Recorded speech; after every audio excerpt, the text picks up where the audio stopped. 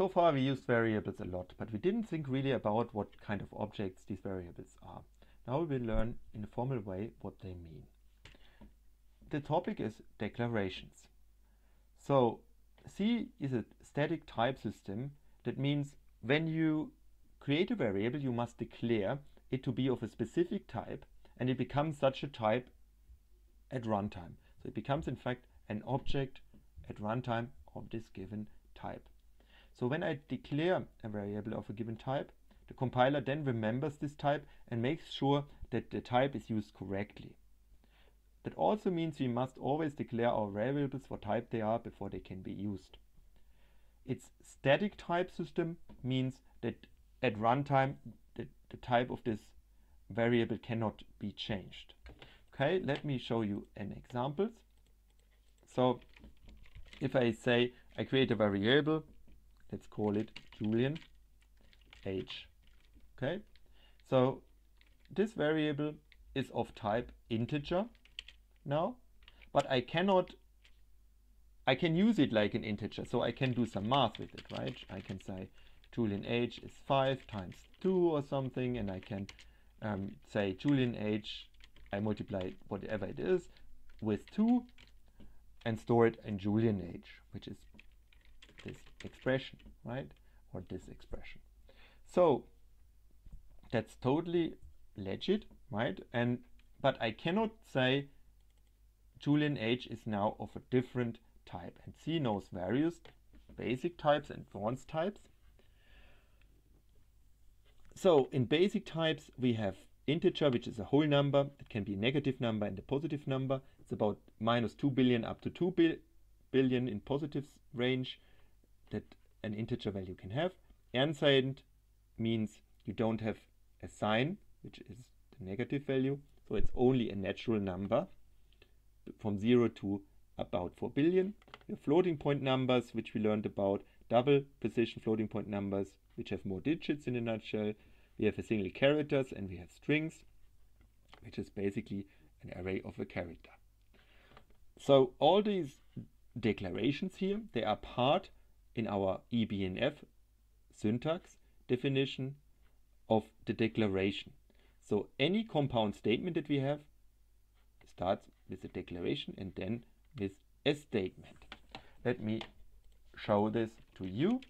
So we had in our int main function, we start a block. A block is basically a compound statement. So whenever a block starts, well, we can have declarations. So int Julian age, yeah, that is a declaration. Okay, and then followed by a declaration, you can have any number of declarations, is any number of statements. Here we have 2 statements in this example. Good. There is in C standard types that are quite portable. That means platform independent. I strongly recommend to use them because they are more clear than using like int or unsigned integer, for instance. So to use them, you have to add include standard int and include standard bool. Then you can use the data type bool, which is truth value, which we know about, and you can use data types like this. And this means how many bits it has. So U stands for unsigned. So basically you can have here an unsigned integer that is 8-bit long. Okay, for all these integer data types, note that if you do an integer division, you always truncate the remainder. So 7 divided by 4 is 1, because 1 times 5, well, but 1 times 5 isn't 7. The reason is that you have some remainder, and to get the remainder you have to use this percent operator, which is the modulo operator. So 7 modulo 5 equals 2. Let's try this out. Let me create a very simple program in which we just print out 10 divided by 3, and we print the remainder as well. So we just have to repeat this. 10 to 3, and here we go. Let me save it as modulo.c. Okay, and now I should include standard.io.h to make printf. Note, let me do that and compile now modulo.c. No. Oh yeah, it's true. Okay. I use the percent character. Percent character means it is one of our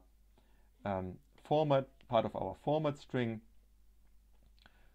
If I want to print a percent character itself, I have to use %%, right? Because percent tells the compiler something that stands next to it will be used to format the string.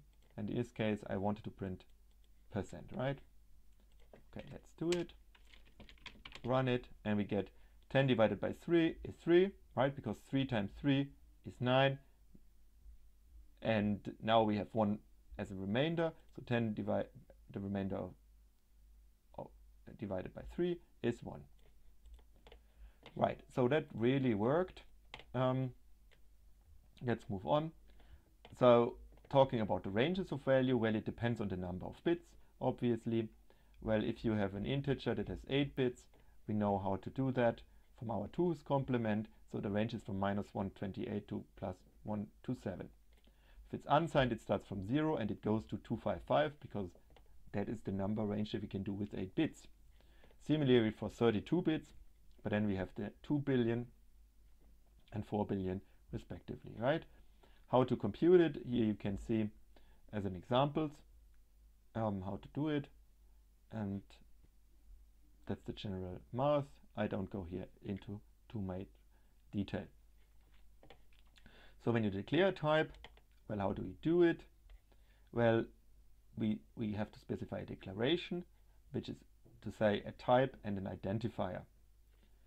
So what is a variable? Well, a variable is in fact an object that is referenced by a symbolic name, which we say is the identifier. It has to be a unique name. Generally speaking, X is fine, but this is my variable is fine as well. Okay. And here we do a little bit of math. Here you can see if I divide 5 by 2, well, I do some integer arithmetic, which gets rid of the remainder. And I can also declare another object, v, here, variable v of type character, and assign to it a character. So any kind of character, by the way, is assigned using this single quotes here. That means whatever a meant in our ASCII table, this number is now taken and assigned to v.